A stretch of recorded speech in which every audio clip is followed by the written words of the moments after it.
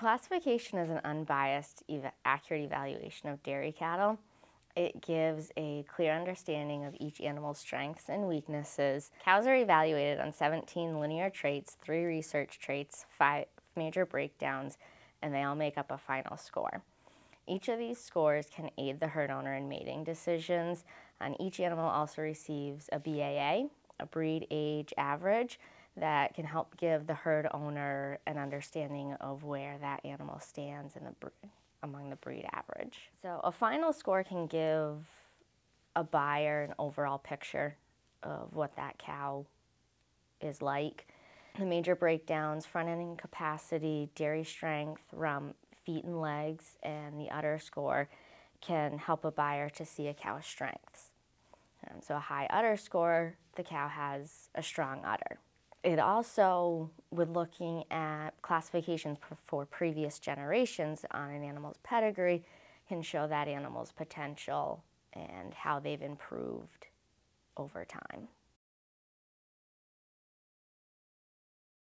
One can enroll by either going onto our website, onto the classification page on our website, and they can sign up on a tab there that says apply for classification.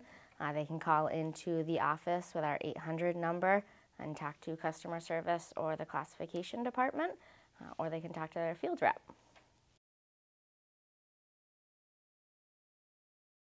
So classification is on a 7-month schedule. So every 7 months, we're in every state and every county.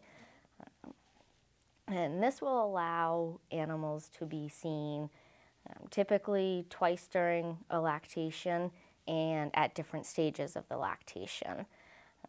We also offer non-area program, so herd owners can call in and sign up when we're not scheduled to be in their area if they have animals that they would really like to see at that time. Cows do need to be registered to receive an official classification score.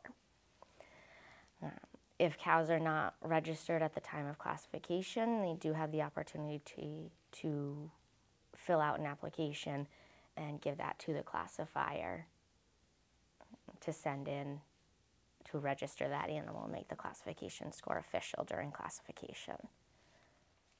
For producers that are just starting out classifying, we do have an introductory program. Or if producers haven't classified in the last 4 years, they're also eligible for the introductory program. That's first and second lactation animals and milk are required, and then older cows are optional. That is at a discounted herd fee and a low per animal rate.